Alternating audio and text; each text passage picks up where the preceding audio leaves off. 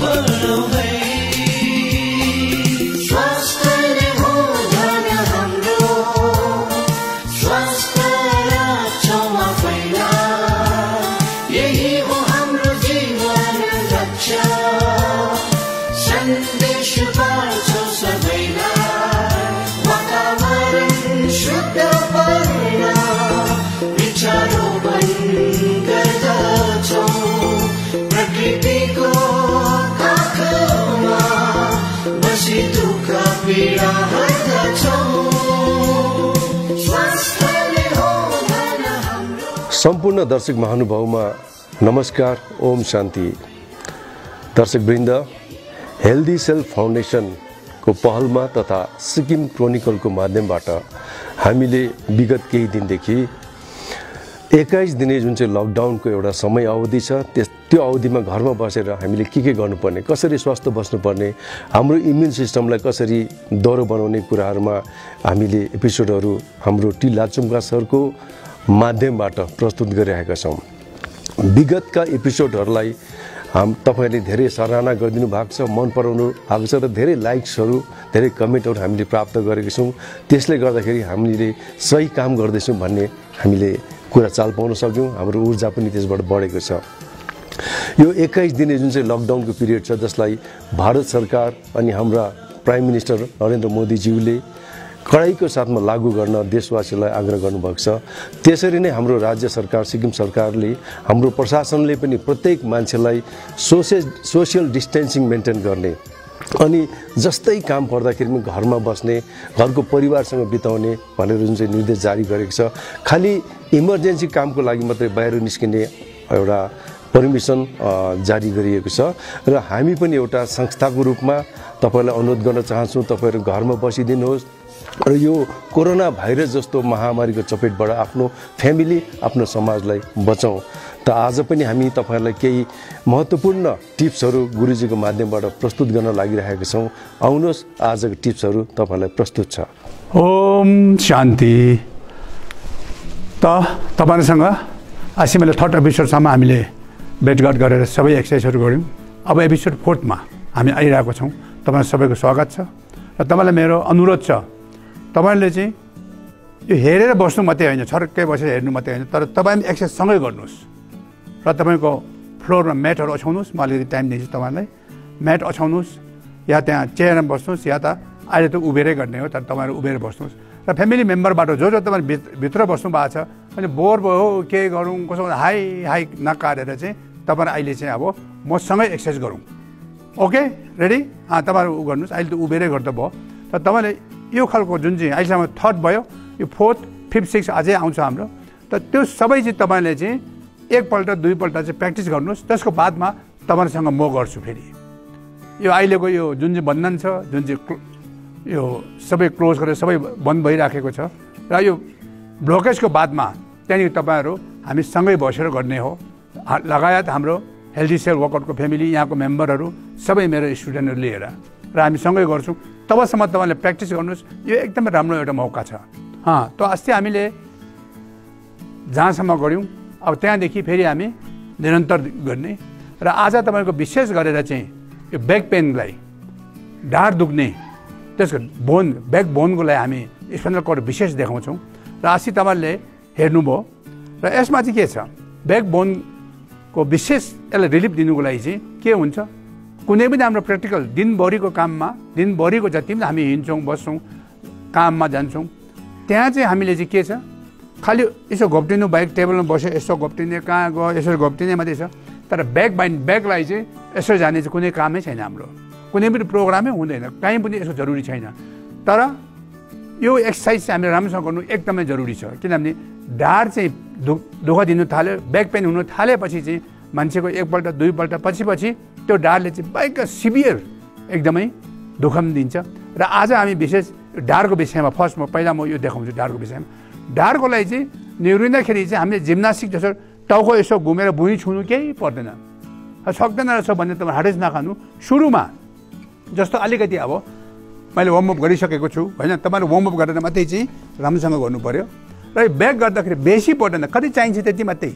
जस्तो हाम्रो खाना पकाउँदाखेरि नुन हाल्दाखेरि नुन कतिको हाल्नुपर्ने त्यति मात्रै हाल्नुपर्छ, बेसी नुन हाल्ने फाइदा छैन। हामीले यहाँ अब जबरजस्ती खालको भुइँमा छुयो भने के हुन्छ, हाम्रो यो हड्डीको जोइन्टहरू निकै जाम भइसकेको हुन्छ उमेर अनुसार। अहिले यङहरूले त सकिहाल्छ, तर यो चाहिँ यङ साथै ओल्ड एज 100 साल पुग्दा पनि सक्ने खालको एक्सर्साइज हो। र यसमा चाहिँ सिम्पल खालि यो तपाईँको ब्याक बेन्डिङ गर्दाखेरि चाहिँ एक्सर्साइज हामीले गरिसक्यौँ। र विशेष हात यसो राखिकन चाहिँ तपाईँको ब्याक बेन्डिङ यसरी बेसी जानु पर्दैन, एज मच यु क्यान। यतिकै बसेर चाहिँ तपाईँ ब्याकलाई चाहिँ अलिकति पम्पिङ गर्नु पऱ्यो यसरी। र यसको सिधा यहाँ ढाडमा जान्छ, एकदम तपाईँले याद गर्नु। यहाँदेखि बेसी पर्दैन, त्यतिमा नै काफी हो। किन बेसी घुम्ने भएपछि चाहिँ पछि तपाईँको ब्याकको उल्टा प्रब्लम हुन्छ एक्सर्साइज गर्दाखेरि। Everything too much is bad, तपाईँलाई थाहा छ। र साथै तपाईँको यो ढाडको लागि चाहिँ अलिकति म यो फ्लोरको पनि देखाउँछु। त्यसमा चाहिँ ब्याक पेन चाहिँ किसिम हुन्छ। एउटा सिभियर पेन हुन्छ, एउटा ढाड दुखेपछि उठ्नु नसक्ने हुन्छ, अनि अर्को चाहिँ के हुन्छ तपाईँको यो अलिअलि यसो मुभ गर्दा पनि दुख्ने, तर त्यति सिभियर नभएको थुप्रो भेराइटिज छ। र त्यो भेराइटिजलाई तपाईँले चाहिँ याद गर्नुभएपछि चाहिँ एकदमै राम्रो भइहाल्छ। जस्तो अब म यहाँ देखाउँछु ढाड, जस्तो ब्याक पेन भयो भने नर्मल ब्याक पेन त यो तपाईँको नर्मल ब्याक पेनमा हामी छौँ। ओके, त हामी ब्याक पेनको लागि एक्सर्साइज गर्दाखेरि एकदम सिभियर दुख्दाखेरि चाहिँ कतिवटा एक्सर्साइज गर्नै हुँदैन, उल्टा ड्यामेज हुन्छ। र ढाड एकदमै बेसी दुख्दा जसको एकदम कन्टिन्यू पेन छ जसको छ, फर्स्ट चाहिँ उसको यो खालको एक्सर्साइज गर्नुपर्छ।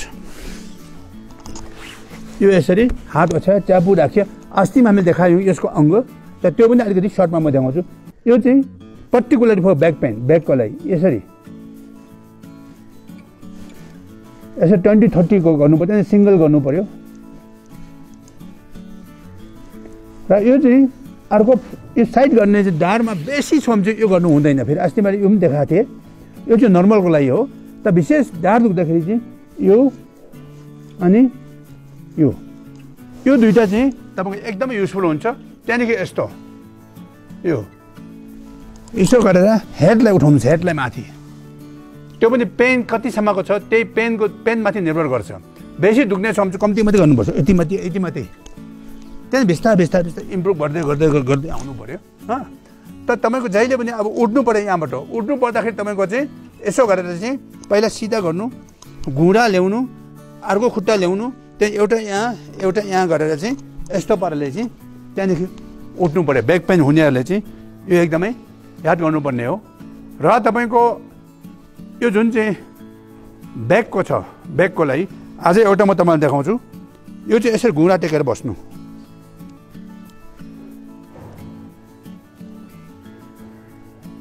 घुँडा टेक्यो होइन। र यसो बस्दाखेरि यसरी बस्नु होइन, अब तपाईँले के गर्नु पऱ्यो, यसरी चेस्ट अगाडि, सोल्डर ब्याक। र चेयरमा पनि डेमोन्स्ट्रेसन तपाईँले देखाइदिउँला।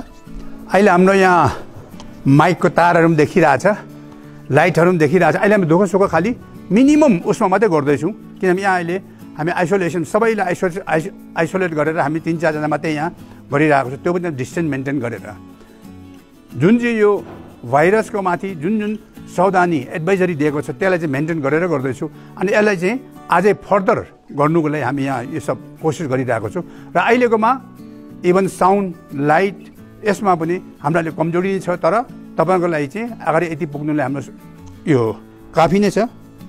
र यो ब्याक पेनलाई इमिडिएट एक्सर्साइज गर्नुलाई चाहिँ ढाडमा ठ्याम्मै नछुइकन अर्को एक्सर्साइज के छ, सोल्डरलाई ब्याक लानु छ। यसरी चेस्ट अगाडि, सोल्डर ब्याक, टाउको एकदम सिधा। तपाईँले ट्राई गर्नु, अहिले नै ट्राई गर्नुहोस्। एउटा चौकीमा बसिकन या भुइँमा बस्दा पनि हुन्छ, चौकीमा बस्दा पनि हुन्छ। र यो एकदमै ट्राई गर्नुहोस्। यसरी यो सोल्डर ब्याक, यसरी एकछिन बस्नुहोस्। तपाईँले पनि गर्नु हुँदैछ, जसले गर्नु हुँदैछ तपाईँको कहाँ अब यो एक्सन कहाँ फिल हुन्छ, ब्याक बोनमा, स्पाइनल कर्डमा एकदमै यसले रिलिफ दिन्छ। र यो चाहिँ तपाईँको एज मच यु क्यान जति सक्दो यसरी बस्नु। अनि यो विशेष छातीको चाहिँ चेस्टलाई चाहिँ अगाडि जहिले पनि बढाइरह्यो भने तपाईँको यो हन्सब्याक हुनुदेखि तपाईँ बाँच्नुहुन्छ। फ्रोजन सोल्डरबाट पनि रिलिफ हुन्छ। र यो सब चाहिँ ब्याक पेन हरेक चिज हाम्रो शरीरको जुडेको हुन्छ, एउटाको एउटादेखि अर्कोमा अर्को सबै डल्लै शरीर हामी जोडेको हुन्छ। त्यसले गर्दाखेरि हामीले एकैवटाको स्टेप गरेर सबै एक्सर्साइजहरू गर्नुपर्ने हुन्छ।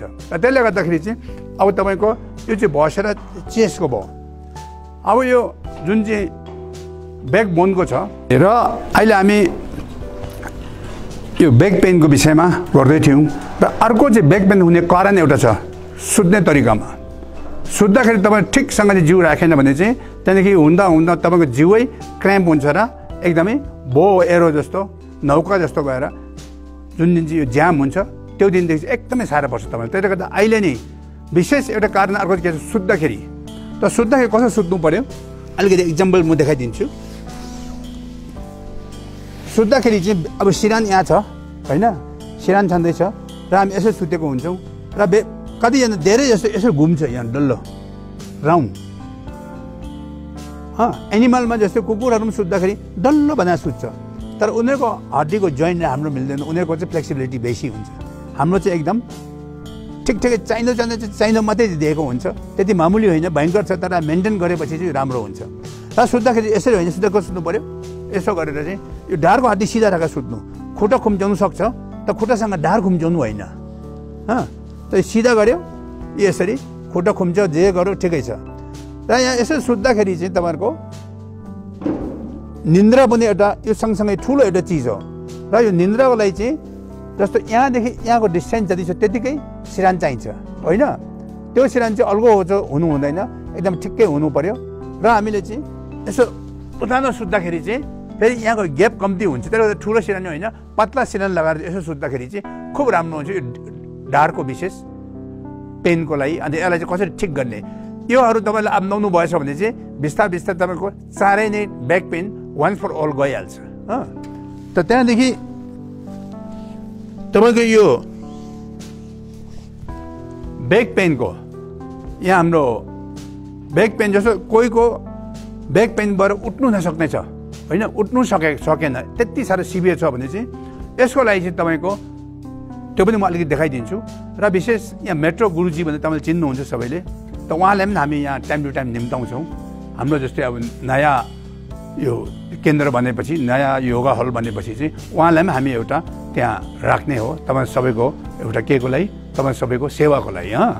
त यो चाहिँ ढाड दुख्यो भन्दाखेरि चाहिँ र यो ब्याक एकदमै सिभियर भयो, कहीँ उठ्नै सकेन, मेट्रो गुरुजी छोडेर घरमै उठ्नु नसक्ने सङ्कट हुन्छ, त्यति बेला चाहिँ तपाईँले के हेर्नु फर्स्ट चाहिँ हातको यो बिचमा यो जोइन्टमा यसो थिच्नु। यो यसो गर्दाखेरि यो जोइन्टमा यसो थिच्दाखेरि चाहिँ यहाँ त डल्लो हुन्छ हार्ड अब्जेक्ट, त्यो छ भने चाहिँ यो दुइटै हातमा चाहिँ यो मालिस गर्दाखेरि सिधा यो कहाँ पुग्छ ढाडमा पुग्छ। अर्को प्रेसरको पोइन्टहरू हो यो। र यहाँ चाहिँ थिचेपछि चाहिँ जसको चाहिँ ब्याक पेन प्रब्लम छैन यसको यहाँ चाहिँ खाली हुन्छ, हार्ड हुँदैन। त यसरी भयो। अब तपाईँको चाहिँ सिभियर उठ्नु सकेको छैन अघि भन्दा, त्यसको लागि चाहिँ के गर्नु पर्छ, यसरी यो औँलीले चाहिँ यसो समातेर यसरी यहाँको ब्याकबोन जुन हड्डी छ हड्डीको छेउबाट यसरी थिचेर जानुपर्छ यसरी, त्यहाँदेखि उँभो आयो। यो चाहिँ जसले पनि गर्नुसक्छ तपाईँलाई, एनीबडी क्यान डु दिस। जस्तो हार्टको प्रब्लम हुँदाखेरि कोही मान्छे चाहिँ हार्टको एकदम प्रब्लम भयो भने जसले पनि यसो थिच्दा पम्पिङ गर्छ नि त्यस्तै हो। त यो भएपछि चाहिँ त्यहाँदेखि तपाईँको हड्डीको साइडदेखि चाहिँ यसरी यसो ठक ठक ठक ठक ठक ठक हिर्काएर चाहिँ एक राउन्ड यहाँ पुऱ्याएर चाहिँ त्यो सकेपछि चाहिँ त्यहाँ तपाईँ उठ्नुहोस्। कहिले उठ्नु नसक्ने मान्छे पनि जुरुक्कै उठ्नु सक्छ, तर यो ब्याकको बोन जुन चाहिँ छ बोनको साइडबाट जानुपर्छ, बोनको सेन्टरमा चाहिँ छुने हुँदैन। ल नानीलाई धन्यवाद छ। र यस्तो खालको बडीको कुन पार्टमा एकदम सिभियर पेन छ, एकदमै दुख तकलिफ छ, तिनीहरूलाई चाहिँ पुरै एकदम त्यसलाई चाहिँ once for all completely wash out गर्ने चाहिँ हाम्रोमा चाहिँ योगाहरू छ। र विशेष गरिकन तपाईँहरूको जहिले पनि अहिले ब्याक पेनको भयो, ब्याक पेन सँगसँगै यो स्पाइनल कर्ड यो टाउको यता बिचको जुन घिच्रेको जुन हड्डी छ यसमा चाहिँ बेसी जस्तोको चाहिँ यो खालको हुन्छ पोजिसन। उमेर आउँदै गएपछि यो हात अगाडि आउने, टाउको अलिकति यसो जाने, अन्त यस्तो हुँदै हुँदै हुँदै पछि लाठी टेक्ने हुन्छ यस्तो।